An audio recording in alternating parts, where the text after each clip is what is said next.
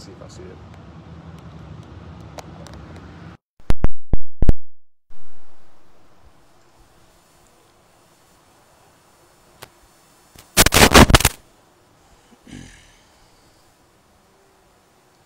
All right, we thank the Lord for His goodness unto us once again, and we're going to look into the Word of God tonight, and we're going to get right to it. One verse for our thought tonight, Revelation chapter number 3 and verse number 20. Revelation chapter 3 and verse number 20. Behold, I stand at the door and knock.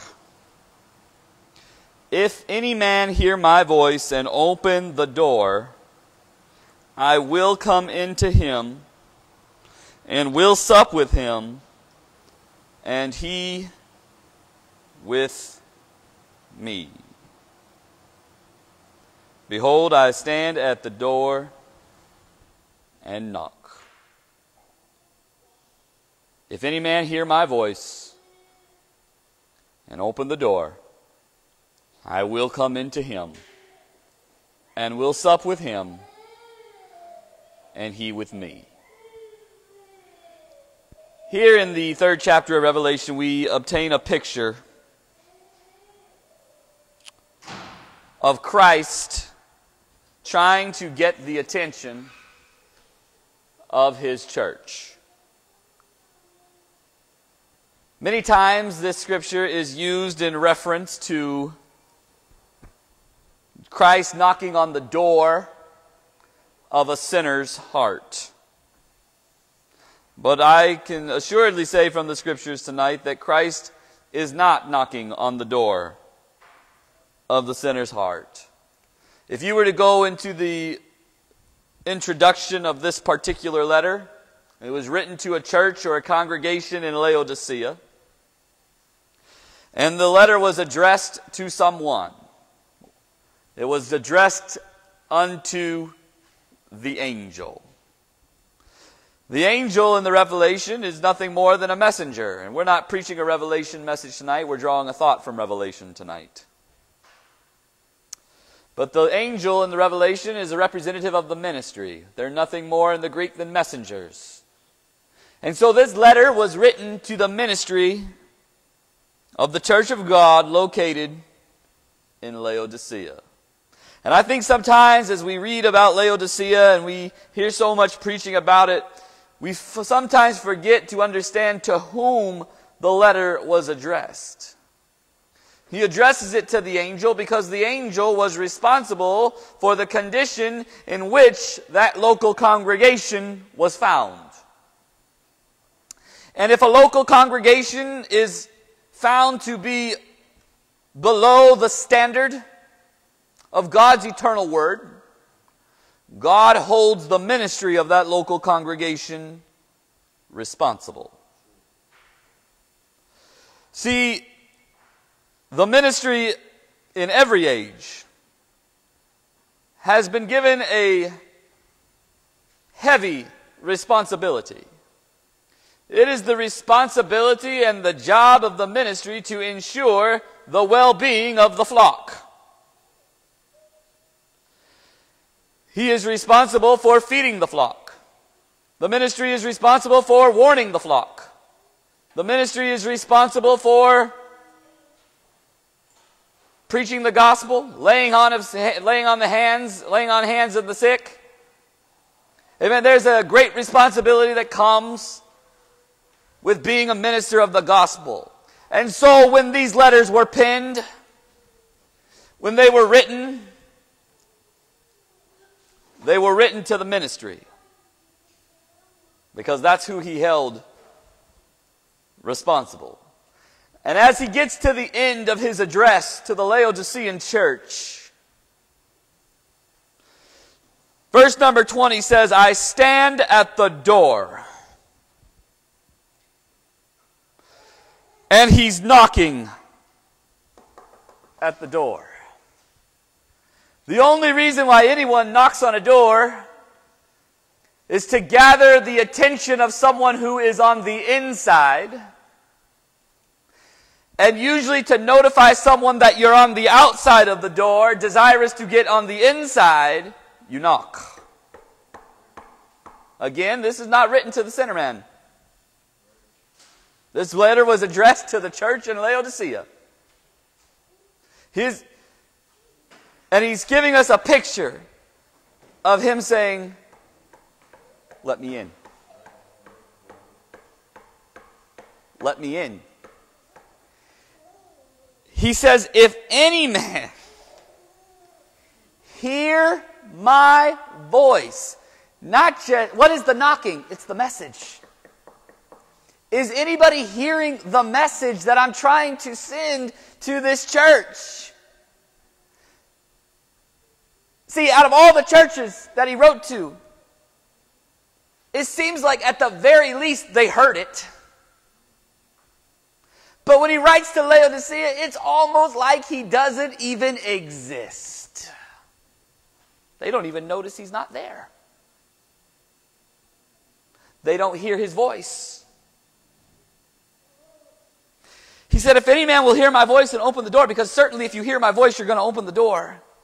If you can awaken to this message, and we'll maybe dig into this message a little bit, what he wrote at the end of this message, Lord willing, but that's not the focal point so much tonight, the message. But I want us to get a picture of Christ standing on the outside of his church, addressing the very people that claim to be his people. He's knocking on the door, and they don't even notice he's not there. If any man will hear my voice and will open the door, I will come in. I'll abide. I'll sup. I'll fellowship. But you got to open the door.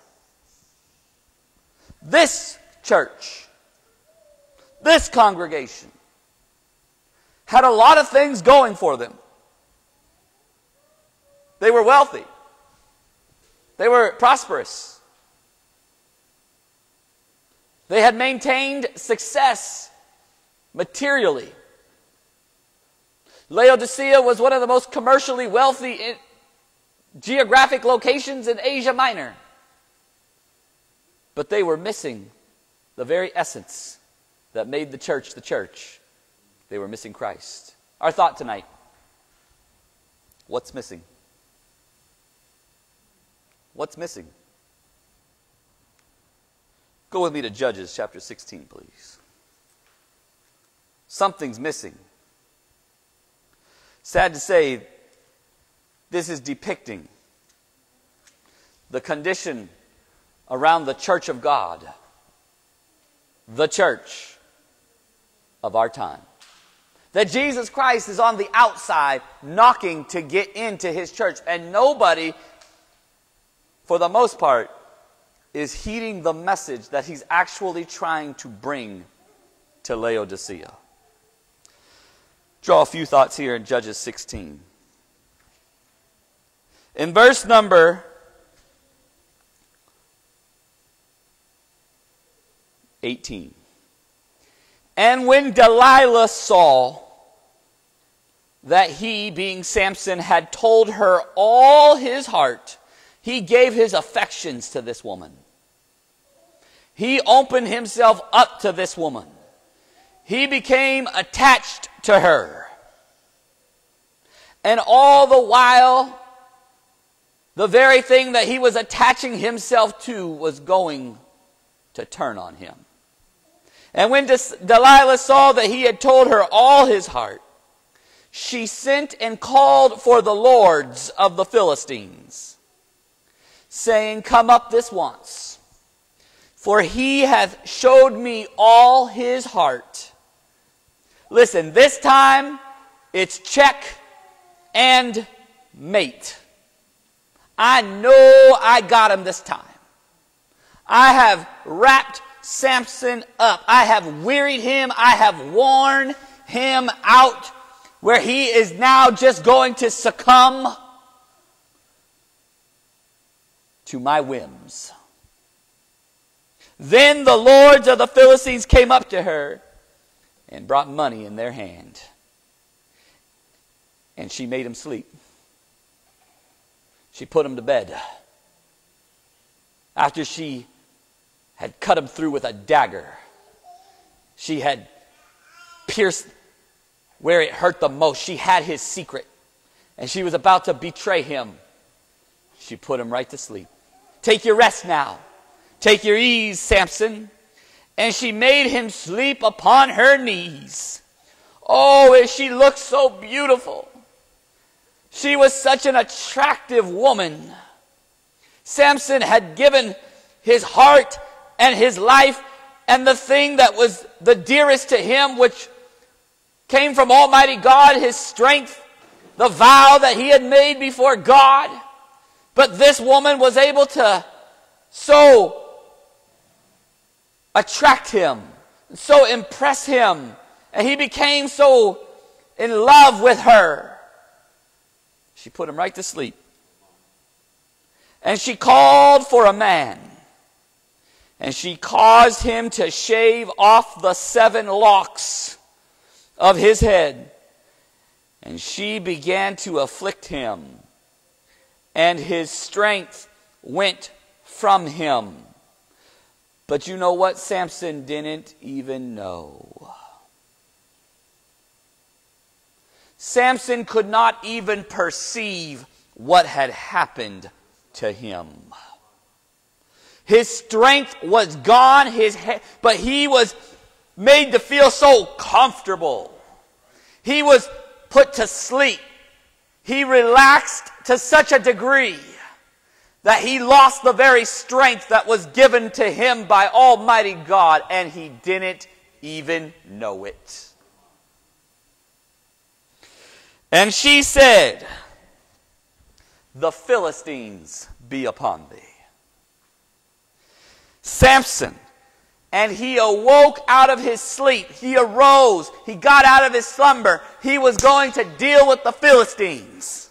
And he said, I will go out as other times. God's with me. He's been with me in the past. He's been with me. Listen, the warning signs were there for Samson. He's messing around with Philistine women. He's running in and out of trouble.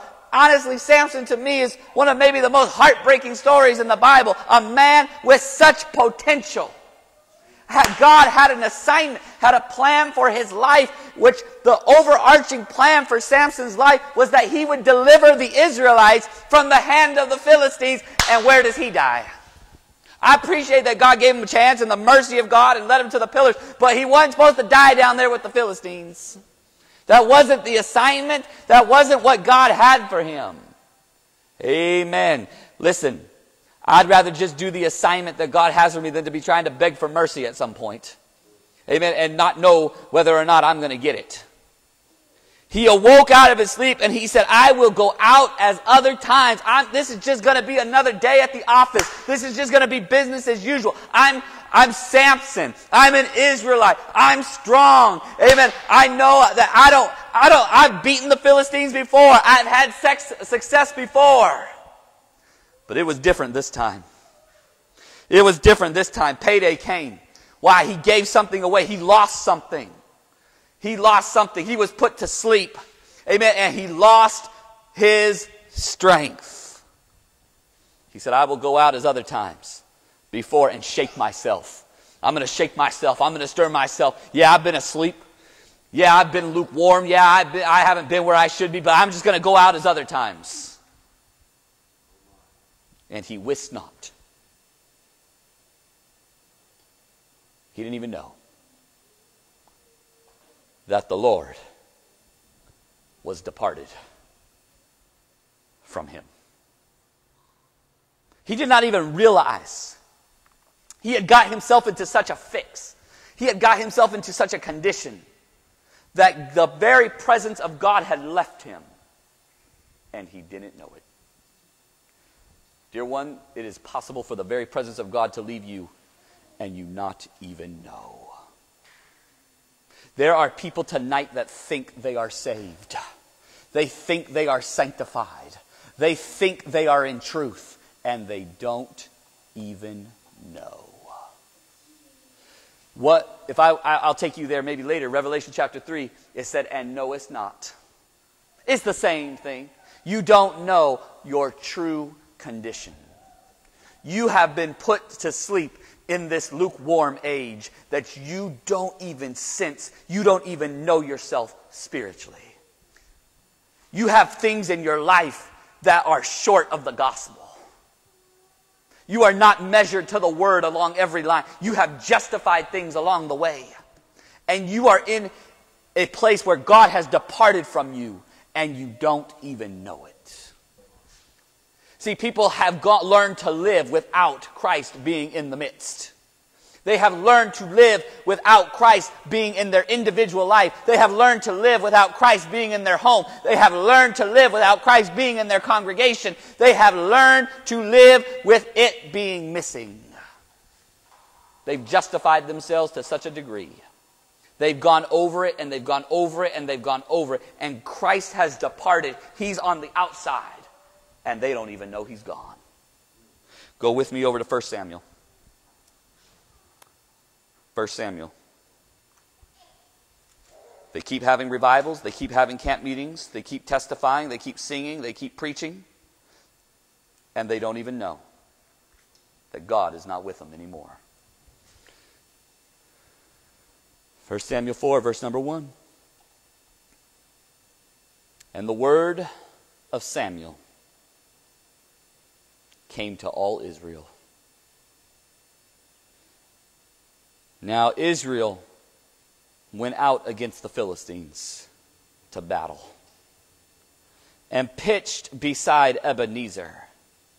And the Philistines pitched in Aphek. And the Philistines put themselves in array against Israel. And when they joined battle, Israel was smitten before the Philistines. And they slew of the army in the field about 4,000 men. The Philistines were always attacking Israel. It was their common foe, their recurring enemy, their arch rival. But this time the Philistines were having success. And if you look at the backdrop of how this occurred in Israel, this is under the priesthood of Eli. And Eli himself was not involved in the most egregious abominations. Eli himself was not necessarily sleeping with women in the tabernacle. Eli himself was not preparing a dish that was supposed to be sacrificed to the Lord and eating it. He didn't prepare it.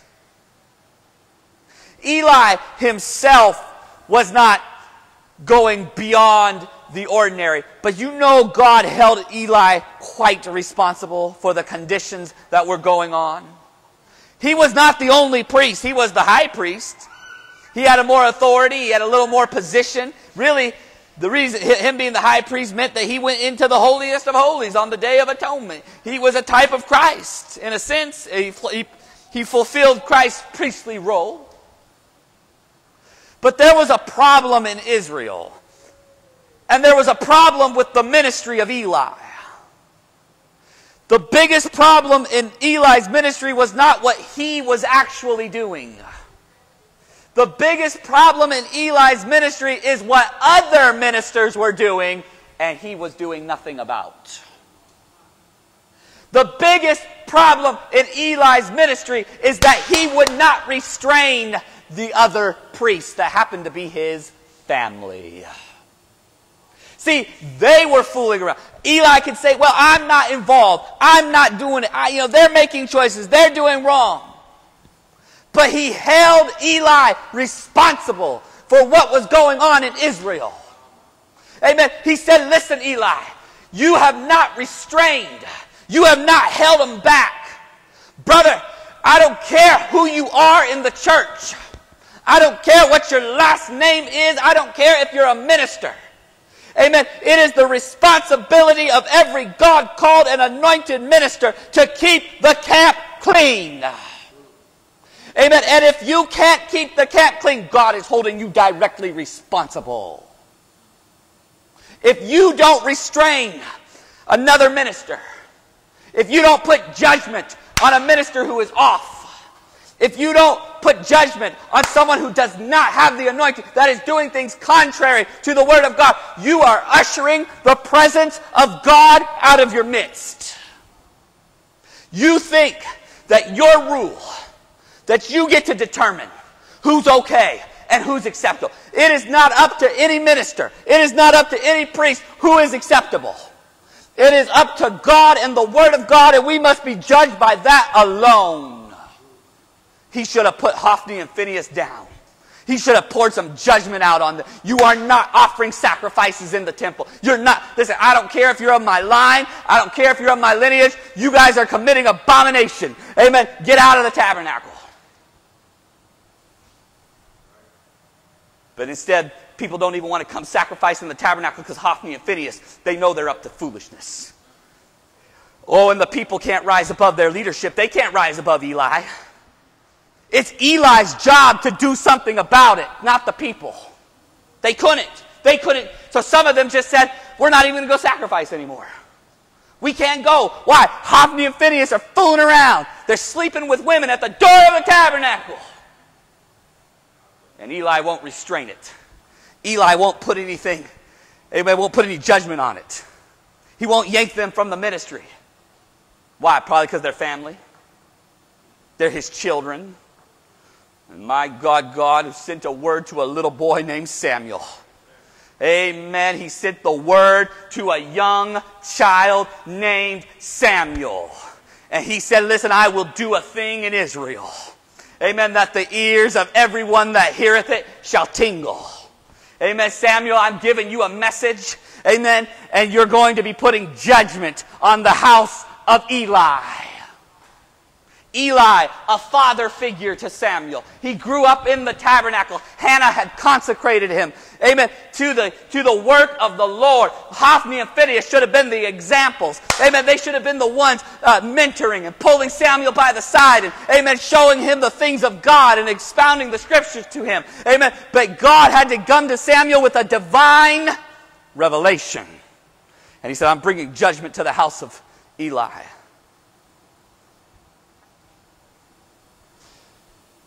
Let's read on here. That's the backdrop. That's the backdrop. Amen. Why weren't they winning? Because God wasn't with them. God wasn't with them. Why aren't some people prospering spiritually? Why aren't some families prospering spiritually? Why are some congregations not prospering spiritually? Why is the church where it's at? Because Christ is on the outside.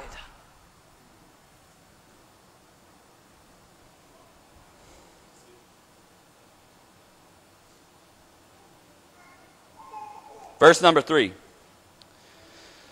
And when the people were coming to the camp, the elders of Israel said, wherefore hath the Lord smitten us today before the Philistines? Why are we being defeated? I just don't get it. I don't know what's going on.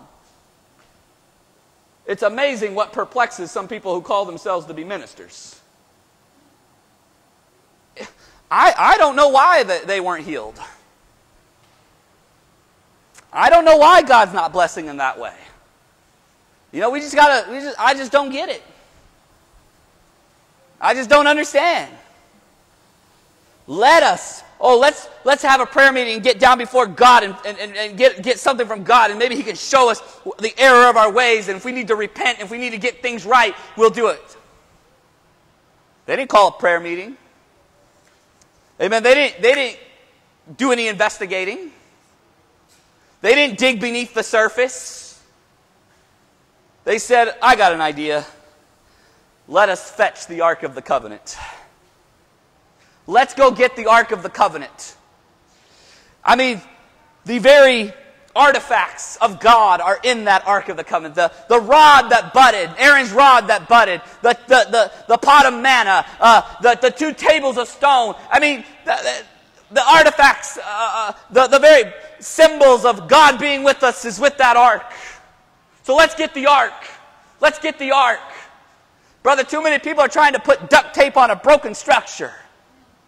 Amen. They're trying to hold something up. They're trying to hold something together, but they don't have the essence and the substance that actually keeps it together.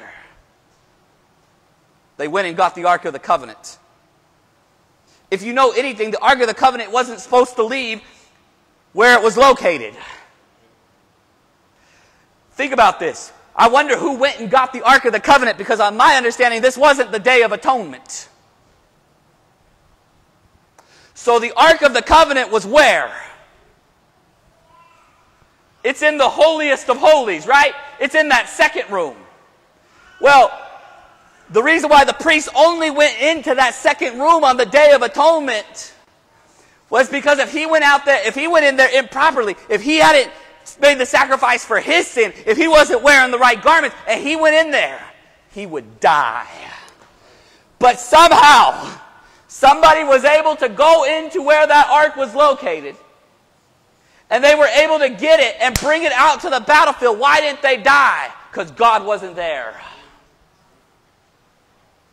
Why isn't judgment falling on some places? Why isn't certain things happening? Because God isn't even in the midst for it to happen.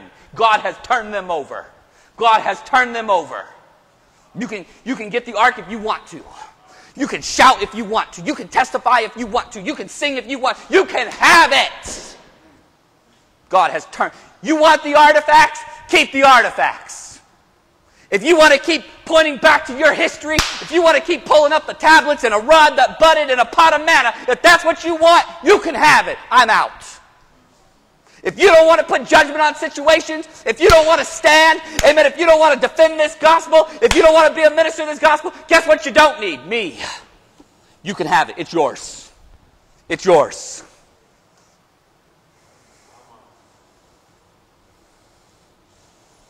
They were able to get into the holiest of holies because God wasn't there. God wasn't there. Let us fetch the ark of the covenant of the Lord out of Shiloh unto us, that when it cometh among us, it may save us out of the hand of our enemies. So the people went to Shiloh, and they went and got the ark of the covenant of the Lord of hosts, which dwelleth between the cherubims. It was where it was supposed to be. It was in the normal spot. And the two sons of Eli. Look who's handling the ark.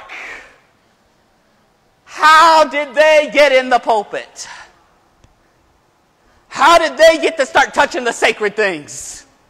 How did they start to get, amen, to handle the holy things? They're committing fornication. They're taking the sacrifices that were supposed to be burned on the altar and given to God, and they're preparing it and eating it by themselves. They have polluted the sanctuary. Oh, but they're the ones handling the ark. They're the ones, amen, that all of a sudden get to handle the sacred things. And the two sons of Eli, Hophni and Phinehas, were there with the ark of the covenant of God. They're the ones handling the ark of the covenant. Hophni and Phinehas. There wasn't no judgment being put on them. Doubtless, people went to Eli. You know what your sons are doing? Yeah, I've talked to them. Well, there's only so much I can do. We'll wait for God to work it out. No, Eli, you're the high priest, bud. No, Eli, you're the one that God put in that position to keep the things in the tabernacle the way they're supposed to operate. You're not doing your job, Eli. God holds the leadership responsible for the state of affairs.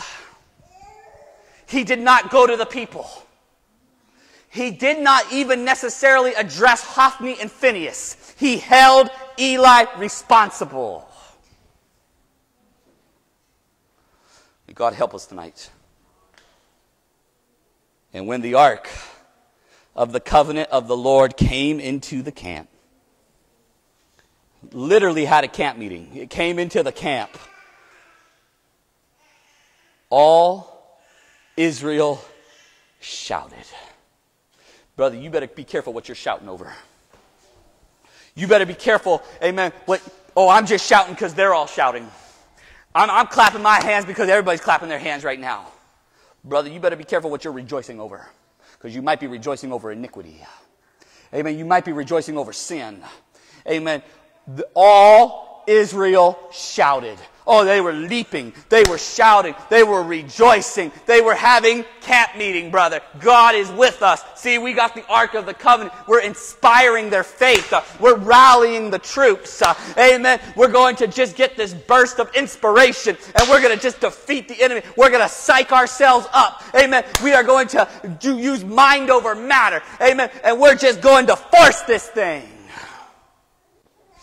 Brother, when God's departed, He's departed.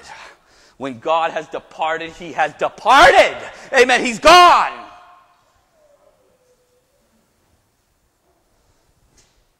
They shouted with a great shout so that the earth rang again.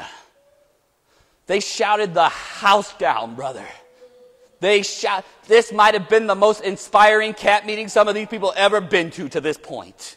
Oh, God's going to bless us now. Oh, they came out so charged. Yeah, they came out so on fire. Oh, we're going to bring these Philistines down. And, amen, I declare it. And, amen, this is going to happen. And we're going to just roll them over. But something was missing. Something was missing the whole time. No one questioned. Pray with me tonight. Pray with me. Pray with me. No one questioned how the ark got from the holiest of holiest to the camp with no one dying. Maybe someone did. And maybe the priest just said, well, that just shows that God's with us. God's in this. See, no one died. See, God's on our side. How are these things happening? How are things that should never happen happening? Amen. And we don't really see any investigation. We don't see any questioning. Amen. We just see them shouting. They just keep on shouting. When the Philistines heard the noise of the shout, they said, what meaneth the noise of this great shout in the camp of the Hebrews? What is going on? Why are they so happy? We just killed 4,000 people. We just killed 4,000 people. Israel had just been slaughtered. And they're having camp meeting. The devil has literally walked right into their camp and slew 4,000 people. And their response was, let's have camp meeting. Let's just be encouraged anyway, saints. Let's just go forward anyways. Oh, the devil's trying to discourage us. The devil's trying to bring us down. Amen. No, they just got slaughtered. 4,000 people died. And their response is, we're just going to keep on going. Israel wasn't supposed to be losing any battles, ever. 4,000 people dying. People dying in Israel. People dying in Israel because of this priesthood. People dying in Israel because of this ministry. And nobody asking questions. Nobody asking, where's the Lord? You want to know when you're up under a false ministry? Amen. When you can't find the Lord and they tell you to be encouraged anyways. You can't find the evidence that God is in their midst. Amen. And it doesn't even concern them at all. Souls can be dying. Amen. Dying spiritually, dying physically. Amen. There's serious needs among them. And they keep on having camp meeting. They keep going back to the relics. They keep going back to the artifacts. They keep pulling out a rod and a bucket with some manna.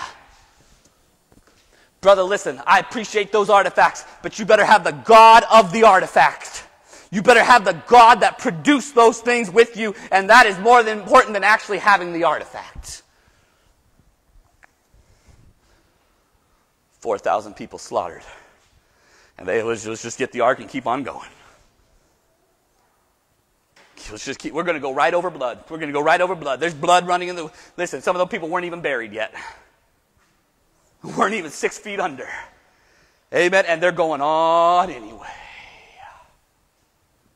I hope we see the seriousness tonight. God was on the outside. He left. He left.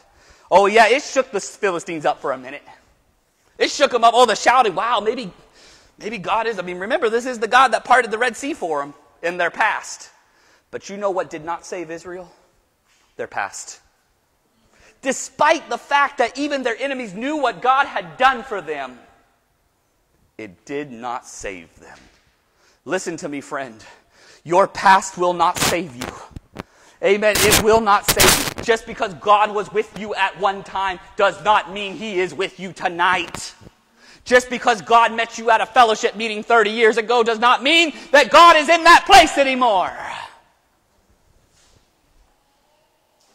Amen. There are campgrounds across this country where devils were cast out. Amen. Where they had to get shotguns and shoot an owl down because they saw the devil go into an owl. Amen. There are people, amen, there are campgrounds where crutches used to hang on walls and wheelchairs, brother. Amen. There are places where people, amen, they can remember the very spot where they got saved. Amen. There were campgrounds, amen, where you couldn't even hardly find a place in the morning, amen, to go have your devotion because the young people had been laying out all night long, tarrying before God. Amen. There are campgrounds in this country, amen, where they saw miraculous divine healings. They saw the power of God. They saw the inspiration flow. And if you go there tonight, amen, they're still talking about it. Amen, they're still rejoicing over it. They can still whoop up a good emotion here and there, but the God of that camp is gone.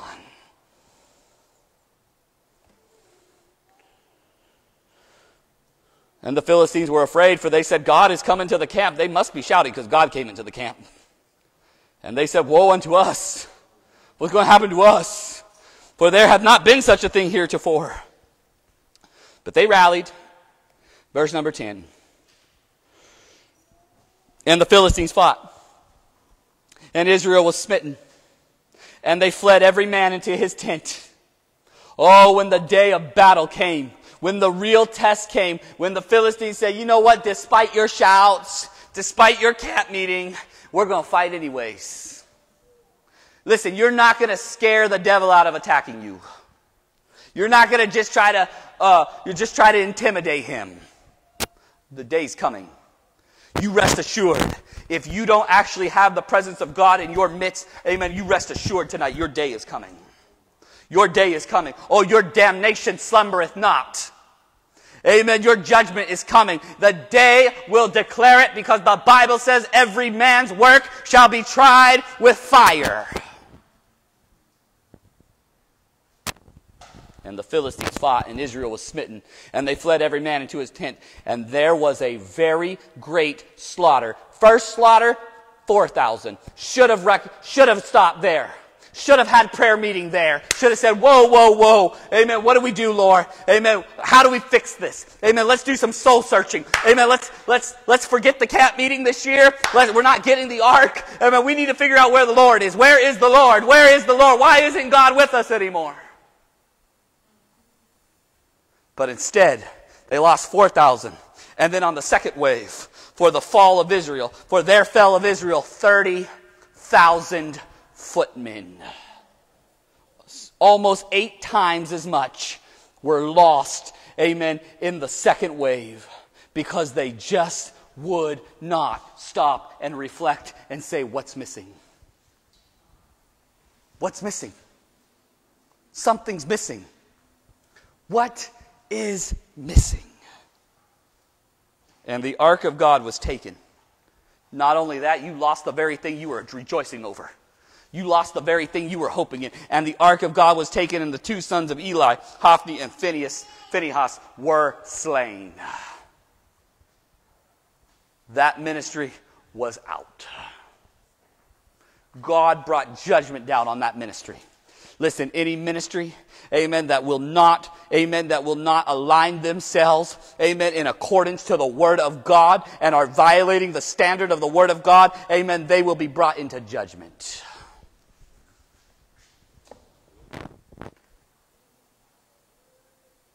I want to skip down to verse number 19. The daughter-in-law of Eli. And the daughter... listen, Eli fell backward. He was too fat. Fell backward, been eating too well. Not fasting, not burdened, just eating too well. Eating the Lord's food. Not putting judgment on nobody. Not concerned about nothing. Fell back and died. break his neck. But listen, the daughter-in-law wasn't quite concerned about that. And his daughter-in-law, Phinehas' wife, was with child, near to be delivered. And when she heard the tidings that the ark of God was taken, we lost the ark. We lost the ark. We lost the ark of God. That ark was really symbolic of the presence of God. I mean, now I know for sure the presence of God is gone. We don't even have the ark. It's in the hands of the Philistines. It's where it most assuredly should not be. When she heard that the ark of God was taken and that her father-in-law and her husband were dead, she bowed herself and travailed, for her pains came upon her. Oh, she went into labor, my God. And about the time of her death, and about the time, this thing killed her. This thing killed her.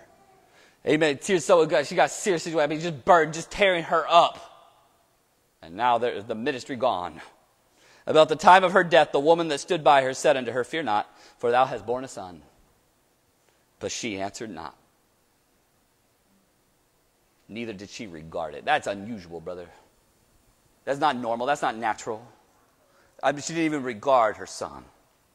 And she named the child Ichabod, saying, The glory is departed from Israel. Because the ark of God was taken, and because of her father-in-law and her husband. And she said, The glory is departed from Israel. God's not here.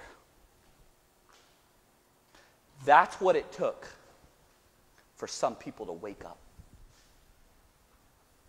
That's the 34,000 Israelites.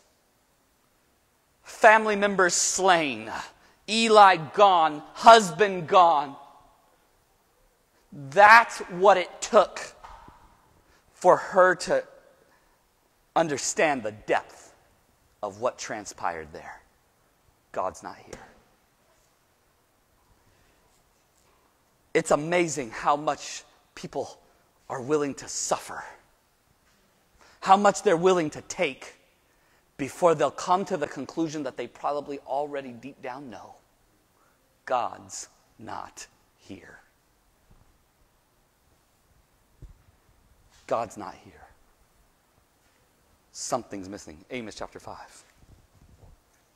Amos chapter 5. What's missing?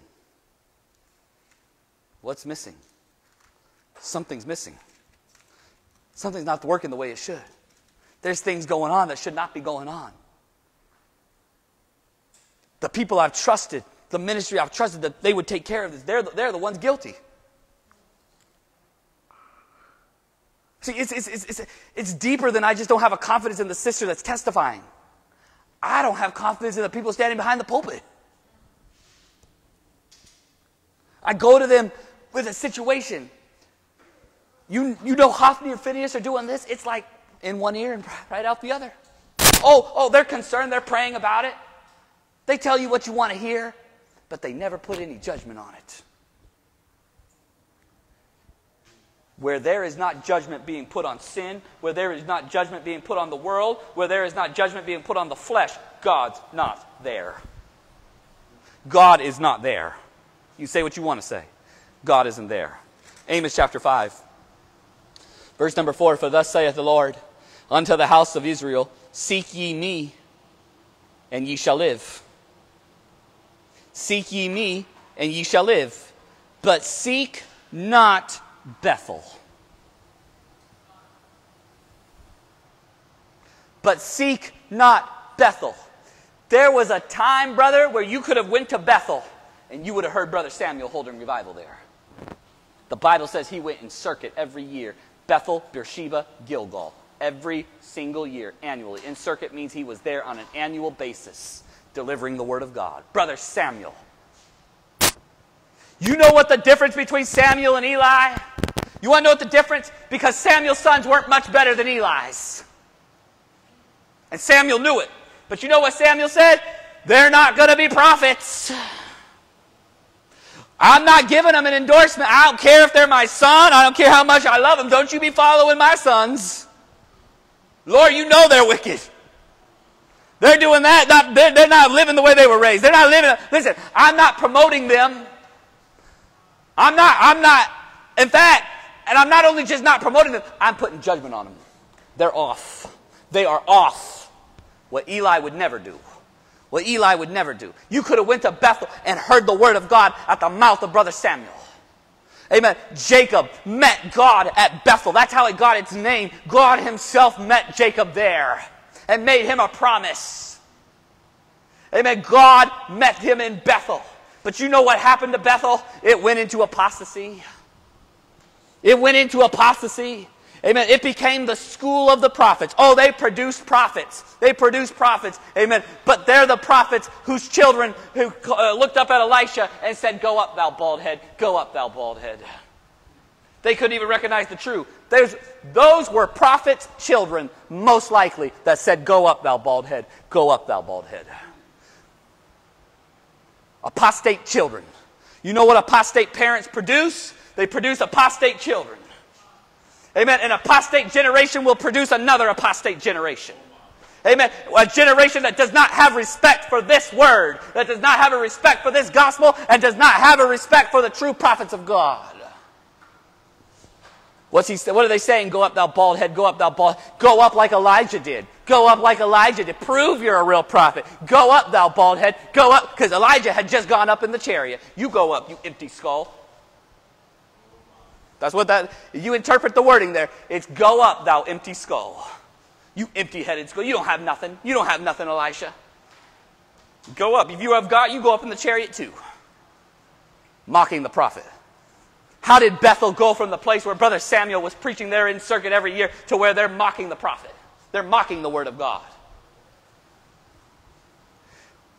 Something was missing. Something's missing. Something's missing. Something's not there. Something that was, it's more than just not Samuel being there. God's not there. God's not there anymore. Go not up to seek not Bethel, nor enter into Gilgal. Pass not to Beersheba. He goes on to say, seek the Lord. People today are worshiping a place. They're worshiping a location. They're worshiping a place where God once was, and He is not there. The evidence of Him there's no evidence of Him being there. The evidence speaks to the contrary. And so guess what people have to wrestle with? They have to wrestle with their sentiments. They have to wrestle with their artifacts. They have to wrestle with their history. But you have to acknowledge whether or not God is there. You have to be able to answer, God is here. God. See, some people know God's not in the midst. If you were to ask them point blank, is God there? Does God meet you there on Sunday morning? Does God meet you there on Sunday night? Does God meet you there on Wednesday? Does God meet you there on Friday? Does God meet you at your camp meetings? How many people have been healed? How many people are actually saved? How many people are staying saved? Is God there? Are you convinced of it? Beyond all doubt, God is with us. God is there. And it's sad to say, some people are trying to convince themselves. Amen. And they pretty much believe it, but they know not. They've come to a place where they've deceived themselves into thinking God is still in that place or God is still with them. And they're going to be like Samson and they're just going to keep on going and they're going to go out just like other times. But something's missing. Something's missing. The Laodicean church is missing something vital. And the Laodicean church doesn't even know. Many who have claimed and have had the evidence of God with them have lost the presence of God out of their midst. And the products, the fruit of it, is the mess that we have on our hand today.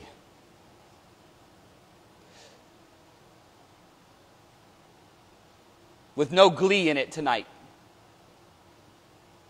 There is a confusion in the land because Christ hasn't been at the head of his church like he ought.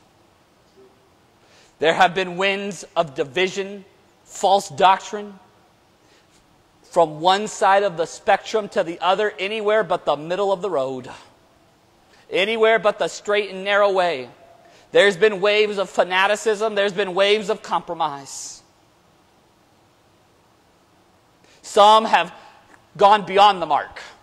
And I'll say that, listen, fanaticism is just as deadly as compromise. It is just as deadly as compromise. Some might even be able to argue that fanaticism is deadlier than compromise. But either way, they are both deceptive.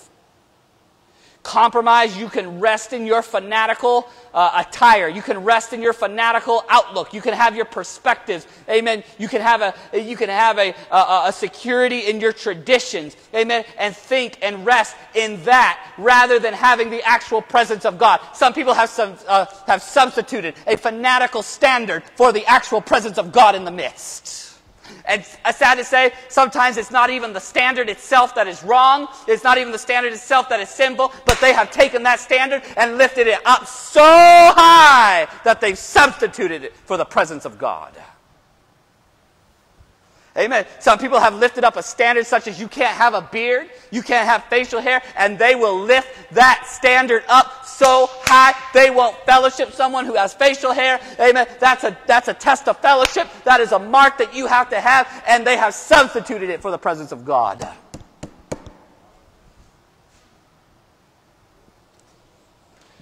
I'm sorry. Listen, maybe there was a time it was expedient. I'm not knocking any preacher. I don't have anybody in mind. But really, amen, it is not necessary to lift up preaching against a certain color. I don't have anybody in mind. I'm not getting on a hobby horse tonight. But listen, not wearing a certain color, amen, is not a substitute for spirituality.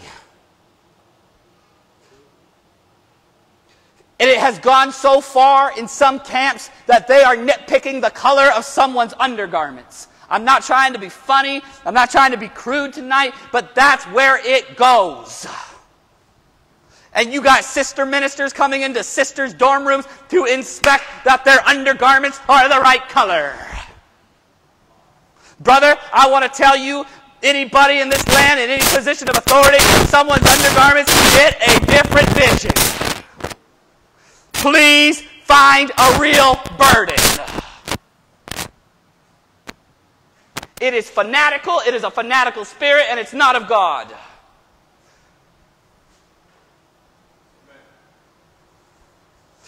Early on in the late 1800s, early 1900s, there was a doctrine that came across the pulpits, and many ministers some ministers, I won't say many, but a good significant amount of ministers, amen, got caught up in it, in a teaching of a third work of grace.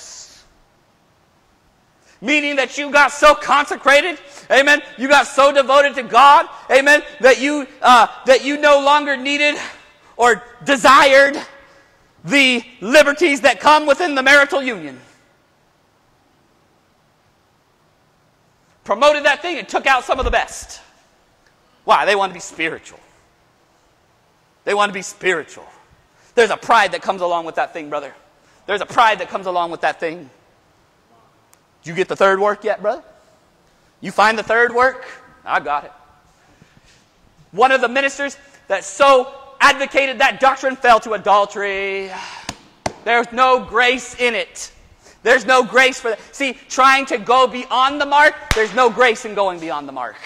You're going beyond the grace of God. You're trying to add to the scriptures. God isn't providing grace for that. God isn't providing grace for your religious pride. People want to hold traditions on people. Want to call you on a certain holiday just to make sure you're not celebrating. Come on, I'm not making that up tonight. I'm not making that up. You've substituted something. Amen. You going beyond the mark. Fanaticism is trying to go beyond the mark. Compromise is falling short of it. Just find the mark. Just find the mark. Be satisfied in being a saint of God. Don't try to be less than a saint of God. Don't try to be a super saint of God. Be a saint. Be a saint.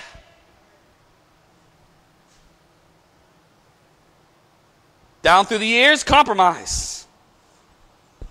Let's go along that line of fanaticism. 1 Timothy 4:3 talks about forbidding to marry, abstaining from meats.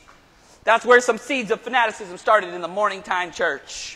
And pretty soon you got preaching that if you're going to be a priest, you got to be celibate, and this, that, and teaching for doctrines the commandments of men.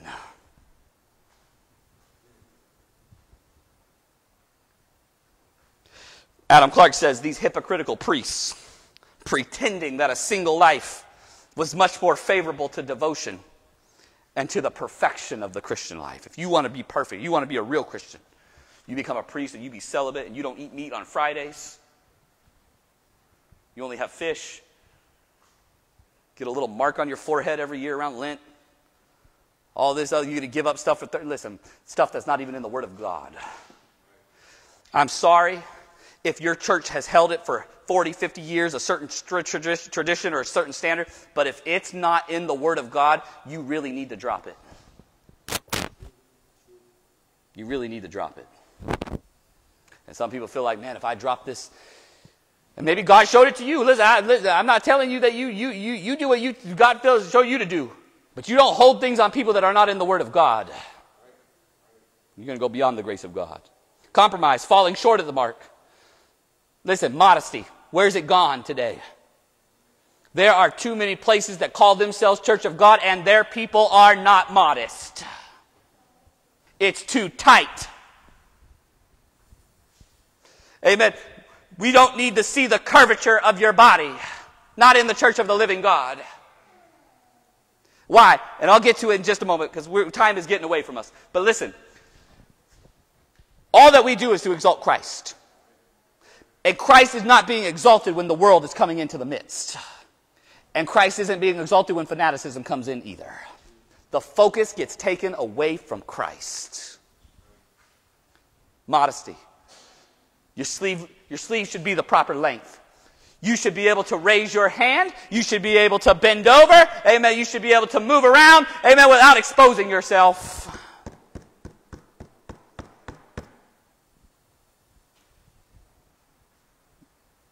The jeans shouldn't be tight. The pants shouldn't be tight.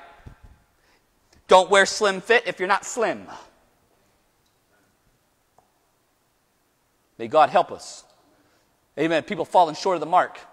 Amen. And the problem is that you may say, oh, it's just along these certain lines of modesty and we still wear some skirts and we still have... Listen, the problem is that when you start letting the world in, it becomes the exaltation of a worldly spirit and not the exaltation of Christ.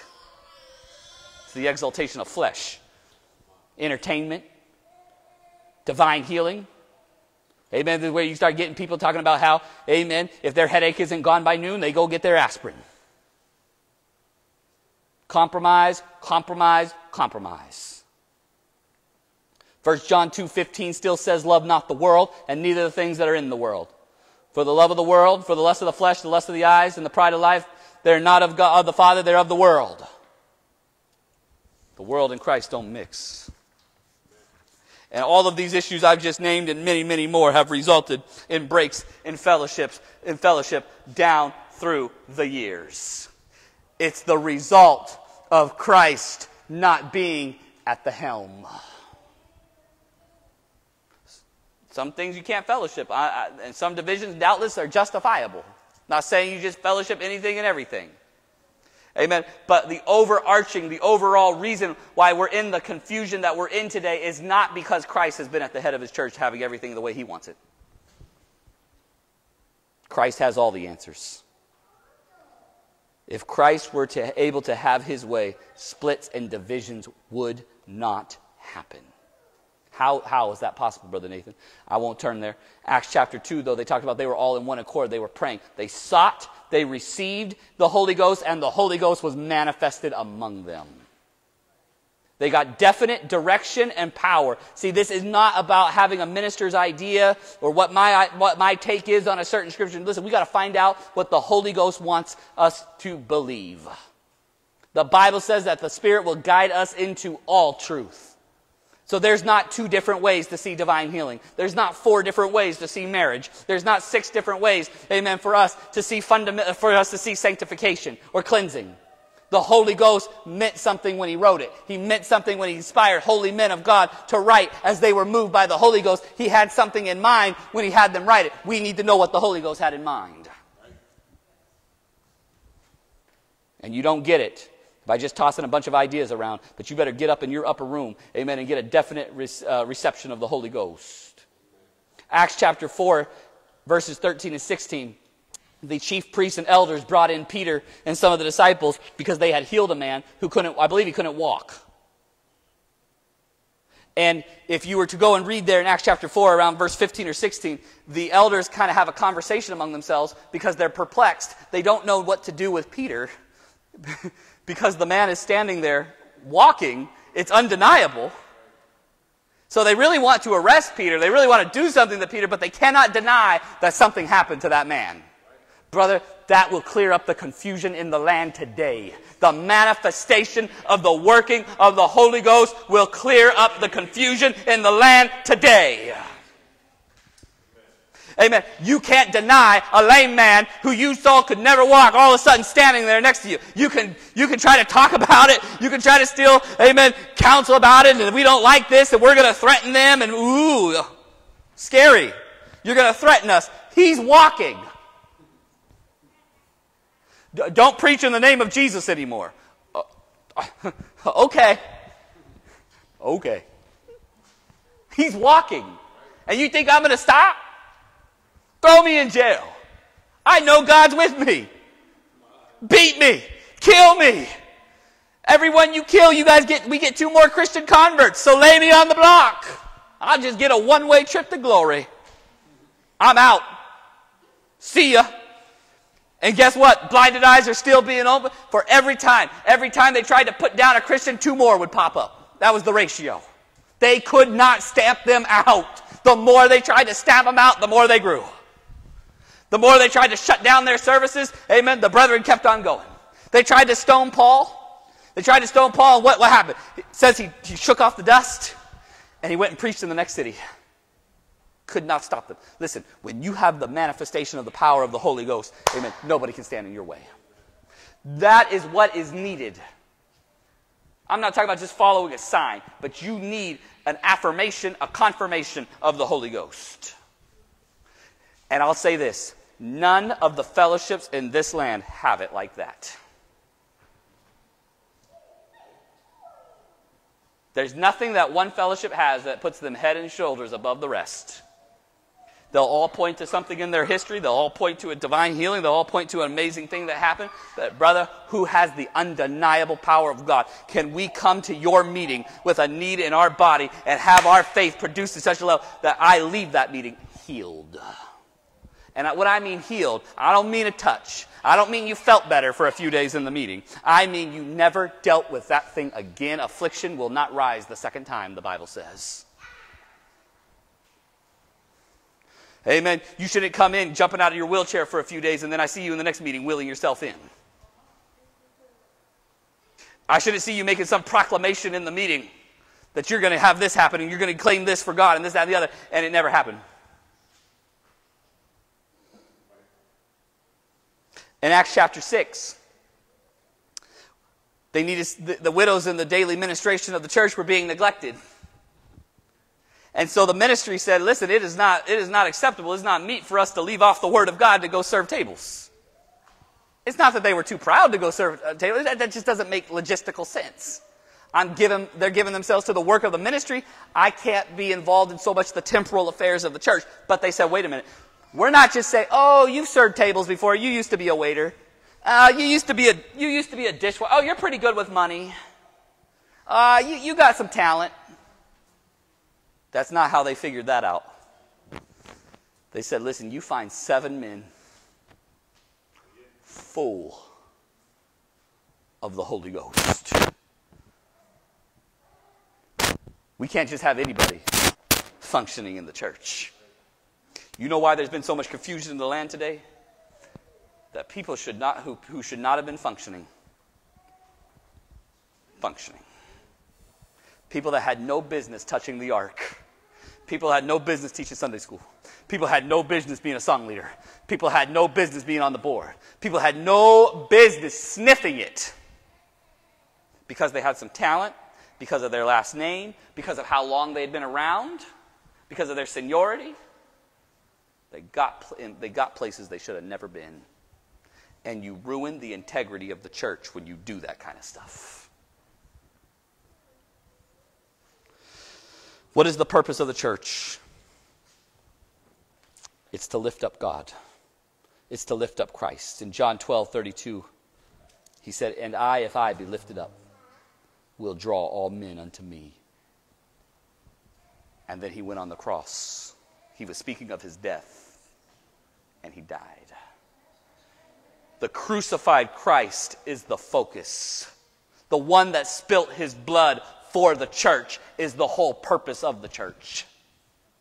The purpose of the church is to get souls saved. Amen. To show them a way out of sin. Amen. To show them a way off the streets. Amen. To show them that there is deliverance from the bondage of sin. If you are in sin tonight, the purpose of the church, amen, is to show you a way out of sin. You do not have to live in sin tonight. There is not one sin you have to commit tonight. If you want to be free from the bondage of sin, it's here for you. That's the purpose of the church. It is a soul-saving station. You got to lift up Christ. You got to glorify Christ. Christ must be exalted in what you wear. That's why we preach modesty. And Christ isn't exalted in a skin-tight clothing. He's just not.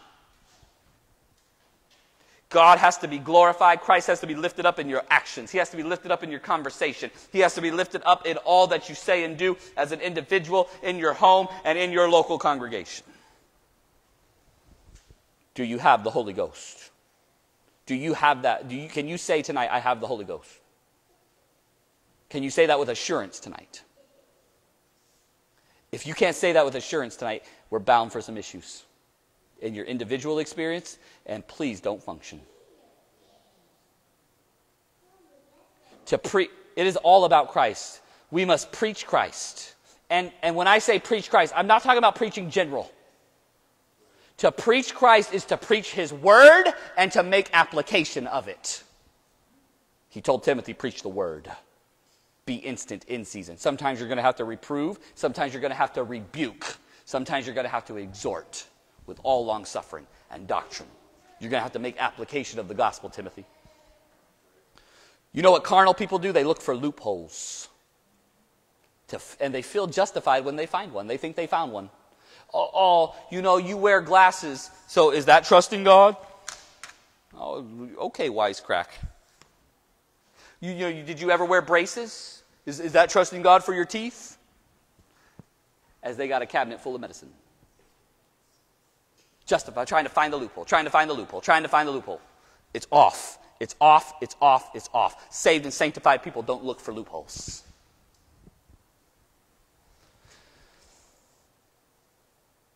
Some people claim that they're not going to go to church anymore because they're just too hurt and they've lost confidence. Well, listen to me. You might have been hurt, but Christ didn't hurt you. We're here to exalt Christ, not somebody that hurt you. So that excuse isn't going to fly. We've all been hurt. Listen, here's the thing about hurts. Anybody who's been around the Church of God for any amount of time has been hurt. We've all been hurt. Everybody has been offended. We've all been devastated. We've all shed some tears. We've had some lonely moments. Guess what? It's probably going to happen again. Offenses are going to come. Jesus did say, well, by whom the offenses come, but they're going to come. You're going to be offended. You're going to have some hurt. You're going to have some setbacks. You're going to take it out on, what are you trying to do? Take it out on God? You're going to backslide? You're going to stay home? I mean, what are we doing here?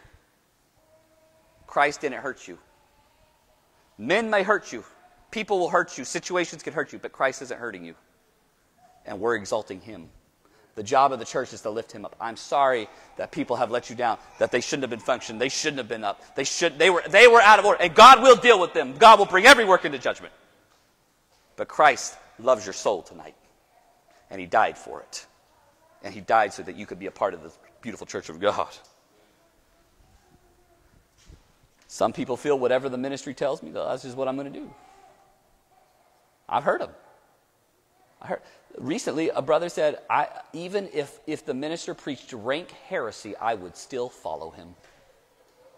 Said it publicly. I'll still follow him. Brother, that's not exalting Christ. That's exalting a ministry. If you're following your ministry with no questions asked, you're not exalting Christ. You're not exalting Christ. You're exalting your ministry. You're exalting your ministry. We're not here to exalt a ministry. We're here to exalt Christ. Closing.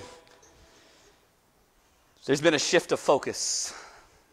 I know I've gone a little lengthy tonight, but this burden was on me today. It's been a shift of focus. It's been a shift away from the exaltation of Christ.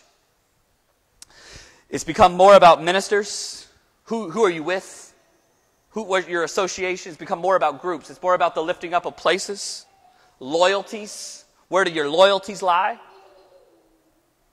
But there's been less outreach. The focus around the Church of God today has become far too inward. We have this. We do this. God has blessed us. Brother, there is a lost and dying world out there that needs to know the Church of God message. When it starts becoming more about you and the people that you associate with on a regular basis, it becomes less about Christ. Because when you lift up Christ, it will draw all men. When's the last time you've seen a missionary go out? When's the last time you've heard someone say, I'm really burdened for somebody in a foreign land. I want God to call me to be a missionary. I want to go take the gospel somewhere else. You don't find that very often. And listen, a lot of these places that they call missions, they're not missions at all. They're not missions at all. They're getting funded by somebody. There's already probably been established work down there, and they sent someone down there to maintain the same kind of congregation that we have in the United States, but there's no real missionary work getting done. Many are more focused on their lives, their success, their own goals and aspirations, while God's house lies in waste. And Christ has ended up on the outside, knocking, saying, let me in. Will anybody let me in? Will the Church of God let me in? In closing, Revelation 3, and we'll be done. Go back to our text. He wrote unto the angel, verse 15, he said, I know thy works, that thou art neither cold nor hot.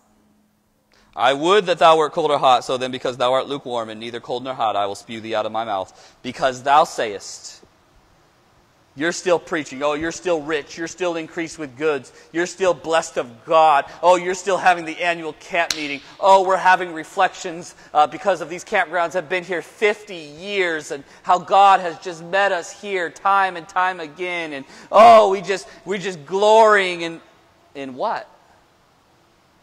That Christ is on the outside? He said, you know not your own condition, and know it's not, and know it's not. That this is your real condition. What's missing around the Church of God today? The head of the church. In the Revelation, Christ is on the outside. And we're still having camp meeting. Souls getting slaughtered, getting hurt, getting ran over, situations all around, bodies not getting healed, people in the grave, because we just couldn't get a prayer through. Congregations in turmoil. People being split to the four winds. But we're just going on. That's a shame. What's missing? Christ is missing. You cannot stay where Christ is not. You cannot stay where Christ is not. And you owe it to yourself to be honest with God. You will not be justified burying your head in the sand. You will not be justified by just saying, well, this is all I know. You will not be justified by saying, well, I'm just going to make sure I do right and I stay saved. No, no, no, no. If Christ isn't there, you too will suffer. You'll suffer eternally for it. You have to be where Christ is. What's missing? May God bless you tonight.